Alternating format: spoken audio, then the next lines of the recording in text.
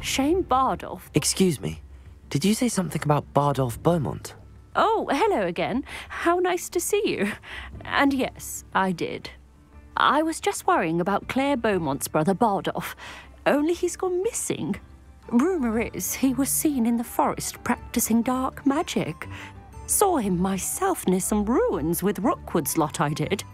I fear he got himself into trouble with the Ashwinders, especially if he made them a promise he couldn't keep. I'd help search for him myself, but no one will risk encountering Ranrock's loyalists. They seem to be everywhere. I can certainly look out for him. Any help would be appreciated. You might speak to Claire first. Perhaps she has some insights that I don't. I can tell you that Bardolph was last seen in the forest wearing a particular woolen jumper, one that Claire knitted herself. Claire will be at her shop if you'd like to speak with her.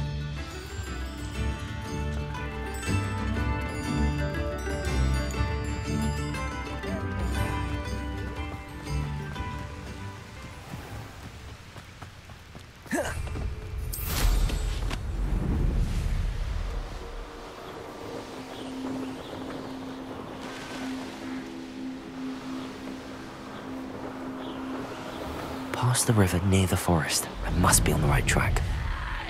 This could prove dangerous if I'm not careful.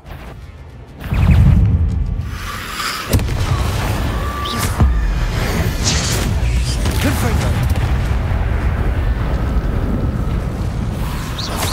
Accio! Confringo! Accio! Levioso!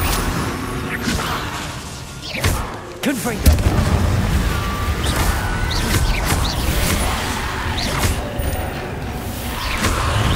Levioso! Confringo! Accio!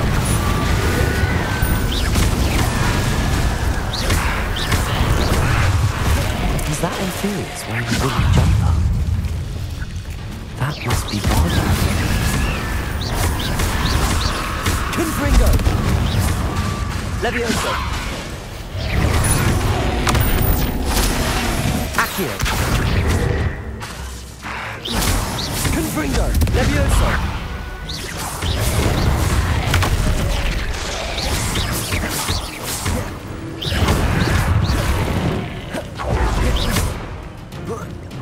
Confringo!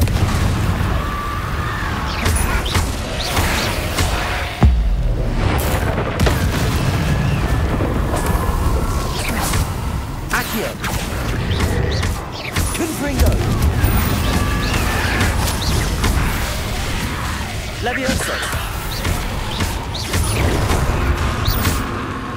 Accio!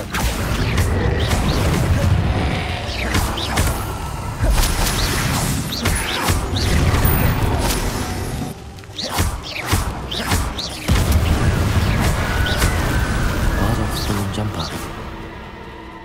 I'm not sure Madame Beaumont would want to know what really happened to him.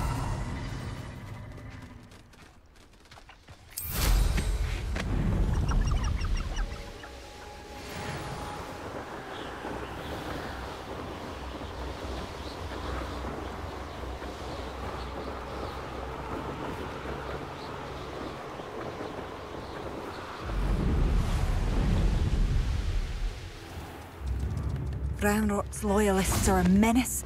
What can be done?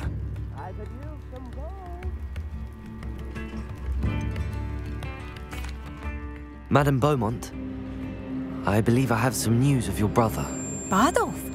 What do you know of my brother? I regret to say that Bardolph had been turned into an Inferius, and I had to kill him. What?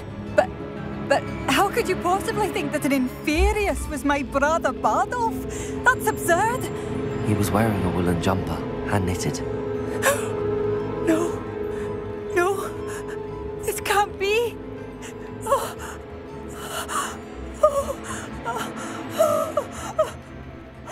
I'm truly sorry. I wish it had been better news. I wish you well, Madame Beaumont.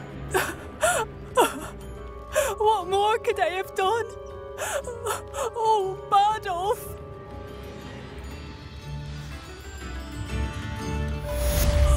Bardolph, my dear, dear brother. Come now, don't be stingy.